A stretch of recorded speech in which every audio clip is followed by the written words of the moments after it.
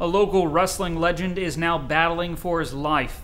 In the 1970s, Gypsy Joe sold out Memorial Auditorium Saturday after Saturday. He frequently appeared in TV spots, and legend says he's the first pro wrestler to jump off a steel cage. Now Gypsy Joe is 79 years old and in the hospital.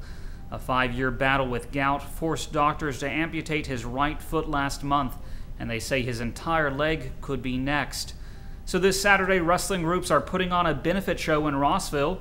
The organizers hope to help Joe's family pay for medical expenses, one $5 ticket at a time.